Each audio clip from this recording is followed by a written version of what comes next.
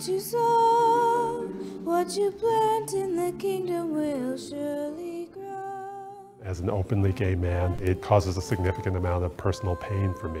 When the church that I love says homosexuality is incompatible with Christian teaching, is just fundamentally unfair and untrue. And the fruit of the Spirit will come back to you. We wonder why these folks keep banging on the doors, keep pushing us and pushing us, trying to back us into a corner. And in the kingdom will surely grow. And what you grow with love. I think every time we go, we hope that this will be the year. You want to believe that people will do the right thing. You know, you want to believe that, of course, the church will step up. San Francisco pastor Karen Oliveto, Berkeley divinity professor Randall Miller, and Bakersfield pastor Richard Thompson are heading toward a showdown.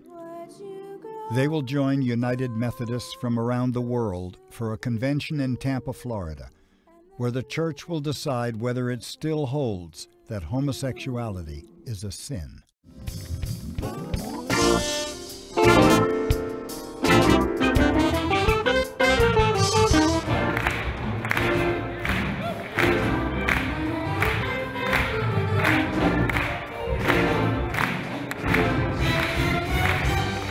It's Easter Sunday at Glide Memorial Methodist Church in San Francisco, and the Reverend Karen Oliveto takes the stage in front of a full house. For almost 50 years, this church has been a place of unconditional love and unconditional acceptance. Oliveto has an unusual mix of churchgoers in her congregation. Gay, lesbian, large trans population, people of different colors and ethnicities, people of different faith backgrounds. It is powerful to be here on a Sunday morning and see that diversity lived out so boldly. Oliveto belongs to a national network of progressive Methodists who want to change church doctrine that says homosexuality is a sin. Happy Easter! They would like to see the church ordain gay and lesbian ministers and perform same-sex marriages. But the progressives will face opposition within the church from a coalition of conservative evangelicals. At First United Methodist in Bakersfield, California, Pastor Richard Thompson leads the Sunday morning service. Homosexual people are to be loved. They're our brothers and sisters, but the practice of homosexuality is incompatible with Christian teaching and has been for 2,000 years. Thompson is a member of the evangelical group Good News, which leads the campaign to retain church doctrine condemning the practice of homosexuality. If a church loses its doctrine, it can no longer bring salvation, because without the doctrine, you don't have a foundation to stand on. And if you want to say all things are okay, then it doesn't matter. Christ is risen. He is risen indeed. Amen.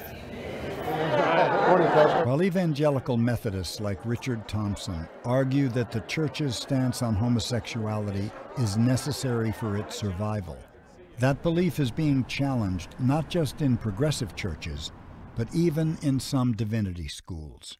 The story of Sodom is often used as a key text. Randall Miller teaches at the Pacific School of Religion in Berkeley. The condemnation of homosexuality. The folks in the story are heterosexual men. I teach the introduction to Christian ethics class, and one of the fundamental issues that we talk about is human sexuality. How is it that the Jesus movement became transformed into the church as sex beliefs?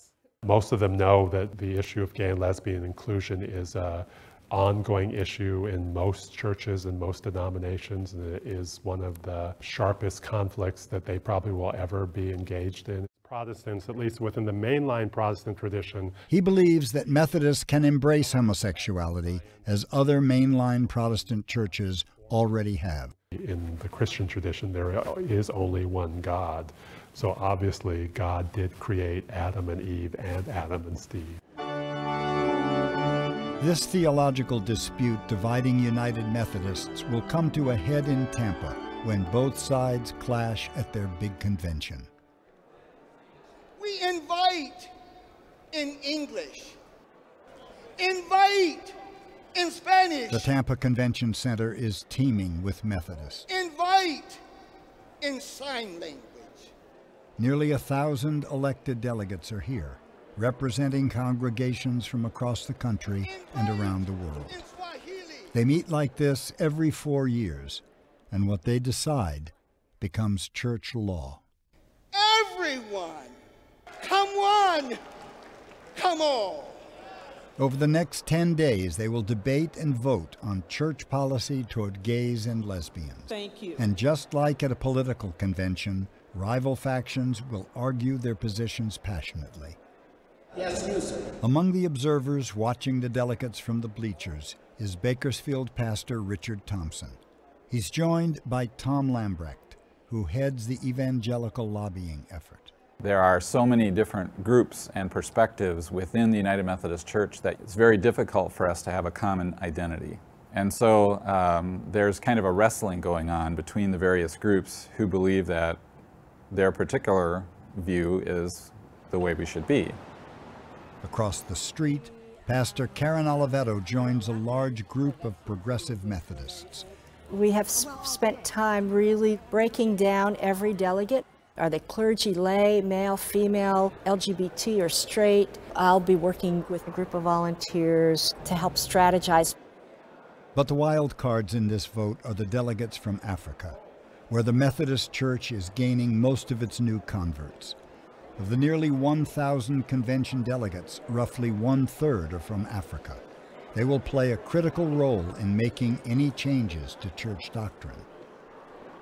Before the petition on homosexuality makes it to the convention floor, it must first pass 2 committees. Petition 2103. The process is like passing a bill in Congress.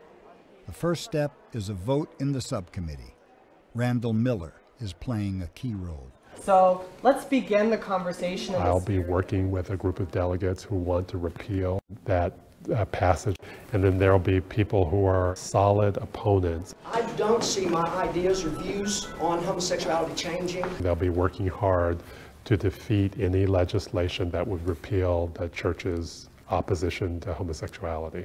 Every Sunday I go to communion service and ask the Lord to forgive me where I have sinned. Evangelicals in the room argue that the church's position on homosexuality is true to the Bible, and that God loves the sinner but hates the sin. That if we want the pathway to heaven, we must repent of the things that we do that the Bible tells us that is wrong. Repent? I'm not going to repent. Gay and lesbian delegates in the room respond with personal stories.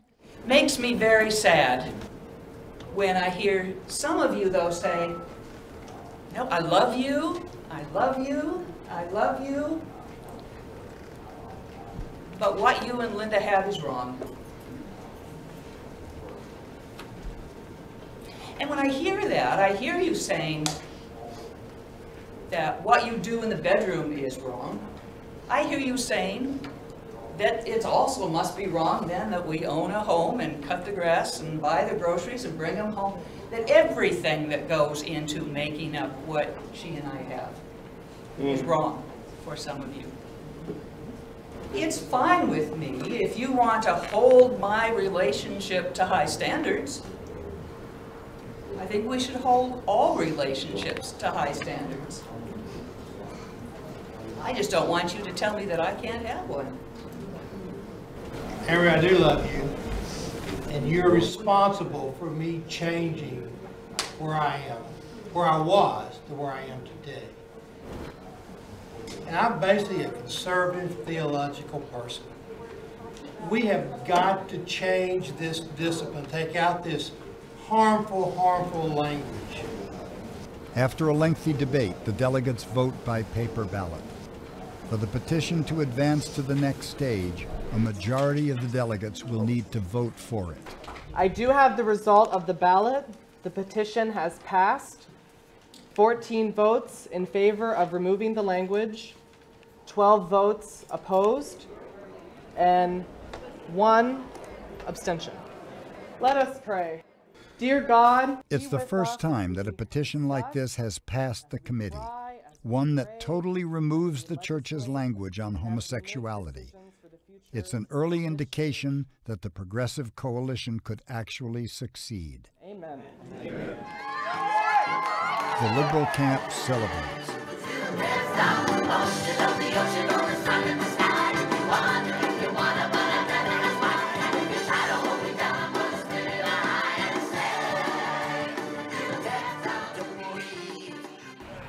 Down the street at the Evangelical Coalition's headquarters, Tom Lambrecht receives news of the vote. So subcommittee, very close vote, 14 to 12. We believe that what we're talking about in homosexuality is a behavior. We all have attractions and desires to do certain things that are contrary to the will of God. To give in to those desires doesn't mean that we are created that way. It just means that we have desires that are contrary to the will of God. We are then called as Christians to understand and to resist those desires. Great. Thank you very much. Committee 7. The issue now goes before a full committee of 87 delegates. If adopted, it will then make its way to the floor of the convention. We decided to take a very principled but high-stakes approach to just delete the foundational statement about the incompatibility of homosexuality and Christian teachings from our book of discipline. Is there discussion? I'd rise to speak in favor of this petition. Each day I meet with young people. They've come to their parents and they've said, I think I might be gay. Hear me, I think I might be, not that I am, I might be. And what has happened is their parents have turned them out of their home when they were 16, 15, 14, and now they're living on the street. And then what happens is after several years, they end up in my office because now they are testing positive for HIV. This language that's in here is doing harm because when I talk with the parents and I ask them why did you turn them out? They say, because my faith tells me I can't allow this under my roof. I ask you to vote for this. But then the African delegates begin to weigh in. The word homosexuality is incompatible to the scriptures. Et c'est pour cela que l'Église ne doit pas encourager, parce que si l'Église encourage, c'est la mort de l'Église elle-même. That's why if the church encourages this, this will be the death of the church itself. They refer to scripture. The Bible talks about the family of Abraham, Isaac, always family. Et famille, c'est un homme et une femme. And when we talk about family, we see a man and a woman. Jamais une femme et une femme. Never woman and woman. Jamais un homme et un homme. Never a man and man. That's not family. And they warn of the impact on their congregations if there is a change in church doctrine. And when we came here, members of our churches told us that when you go to the General Conference, if the vote on homosexuality passes, then we are going to leave the church. Many of the folks from the countries of Africa are more culturally conservative around issues of human sexuality, including, the acceptance of gay and lesbian people. And so there's a bit of an uphill climb for us. After more than an hour of discussion, it's time to decide on whether the petition goes to the floor. Please write yes on your ballot if you support this petition. Please write no if you oppose this petition. Are there any ballots that have not been collected? All right, I declare this ballot then closed. I do have a report on the petition. It was not supported, with 33 votes in support and 43 votes against and 1 abstention. We stand in recess until 1:30. This time the conservative African vote was the deciding factor. I am open and I am For the progressives, it means their quest to delete the church's stance against homosexuality has failed. So strange. It's a painful setback. Honors those who go before us, so lift me up to the light of change. Immediately, leaders of the Progressive Coalition meet to assess their situation. It's been disastrous. It's been disastrous. I mean, it's just been bam, bam, bam, bam. With time running out, they switch to Plan B. They decide to support a compromise petition that states the church agrees to disagree on homosexuality. But the conservative evangelical lobbyists are in no mood to compromise. Right this way, gentlemen. You came to the right place for breakfast. They host a breakfast at their headquarters, urging the delegates to remain strong in defending the church's doctrine. Well, this morning we'd like to spend just a little bit of time speaking about the issue of homosexuality. And here to help us with that is Reverend Karen Booth, who is the Executive Director of Transforming Congregations. I found myself listening intently to the openly gay and lesbian delegates and responding with strong emotion to their stories of personal hurt and frustration with what they believe are the hurtful policies of our church. My guess is that there may even be some of you out here at breakfast this morning who are wrestling with similar feelings. But friends, I want you to know that when all positions regarding sexual ethics are equally valid, the historic Christian teaching that affirms God's good gift of sexual intimacy only within the context of monogamous, heterosexual marriage is undermined and effectively set aside. May God prevent the United Methodist Church from ever becoming such a denomination. Amen.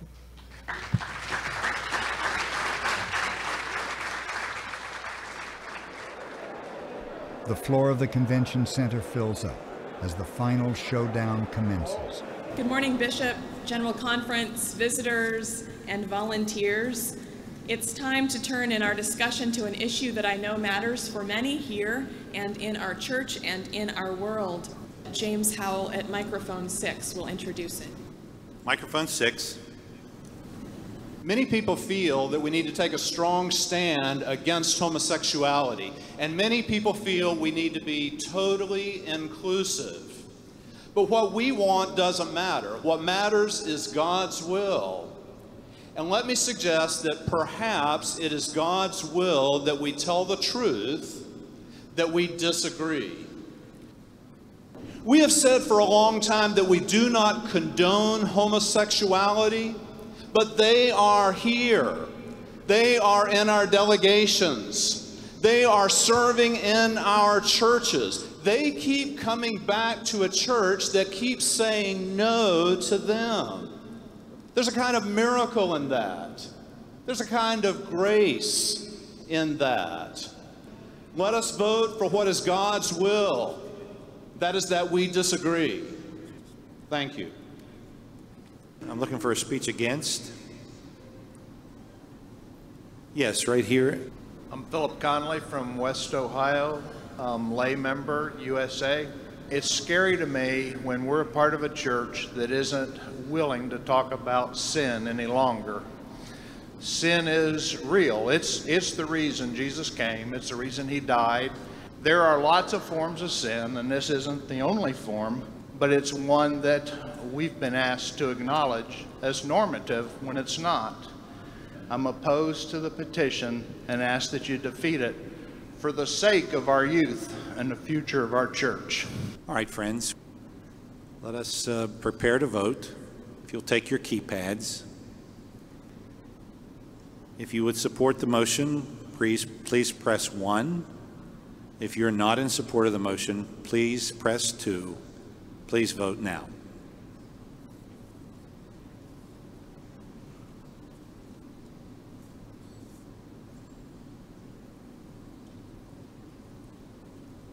Five seconds. Just breathe for a moment. And the voting is closed.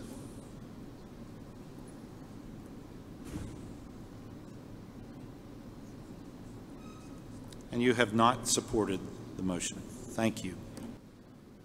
4 years ago, the vote was close. This time, it isn't. The progressives lose in a landslide, with the African delegates making the difference. Conservative Methodists feel vindicated. I'm glad that the church retained its current language, which I think is fair and compassionate and understanding, and it's a good position for the church to be in. We do face a changing cultural climate in America concerning this, but of course, the church has never allowed the cultural climate or a segment of the culture to determine what our basic beliefs are. But the progressives are frustrated and angry. Friends, we're going to be moving toward a break. It's for everyone. Let's be in order, please. It's for everyone. Even if we have to remind the church. Having lost the vote, progressive delegates and their allies protest and shut down the session.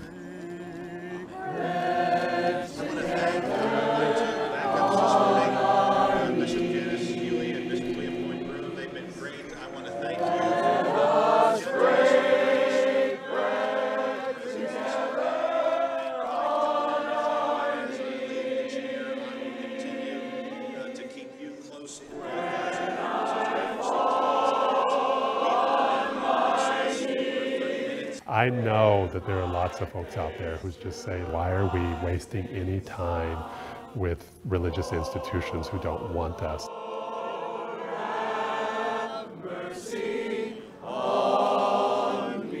My response is that 60% of gay and lesbian people claim some religious affiliation, and mostly Christian, despite everything that's happened.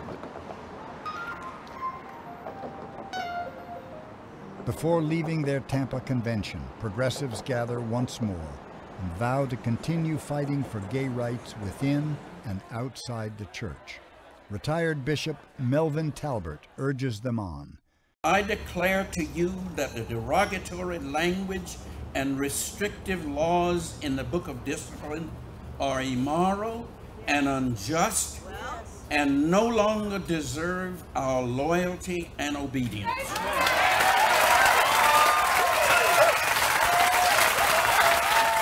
And raising the stakes, Talbert, a national church leader, gives his blessing to gay marriages.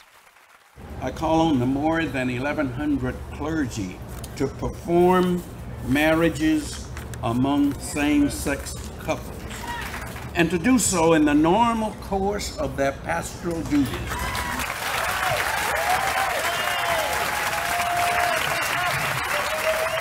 Since the convention, many Methodist ministers, especially in the western United States, have heeded the bishop's call. In Tacoma, Washington, Gordon Hutchins was among the first after voters in his state legalized gay marriage.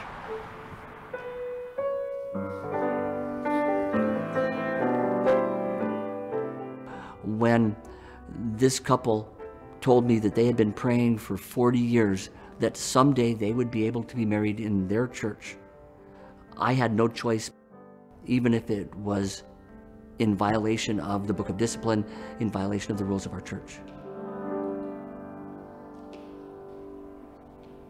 Wayne and Michael, you have declared your consent and vows before God and this gathering of family and friends.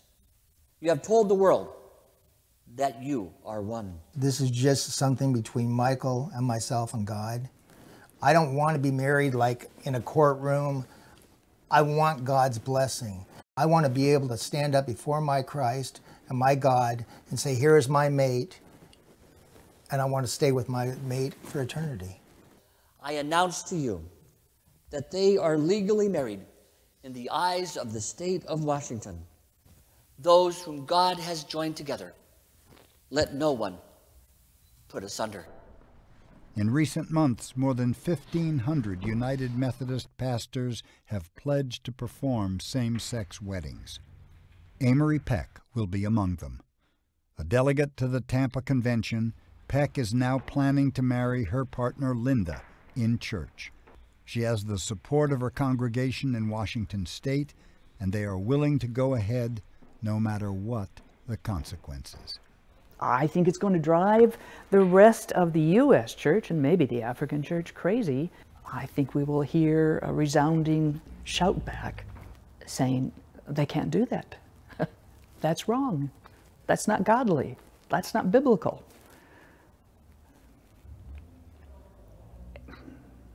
And I think the West, how do I say this kindly, doesn't care.